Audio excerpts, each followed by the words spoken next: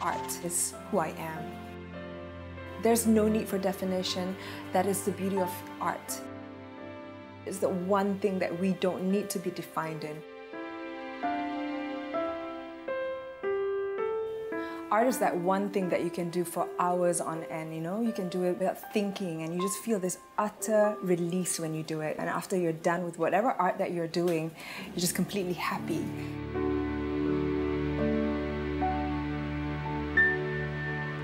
You need to practice that in life, because I think if you don't practice what is good for your soul, you're not going to be happy in life. And so for me, art is my drawing, my painting, and it's my happy moment. And when I do and pay attention to that part of myself, I become an amazing person.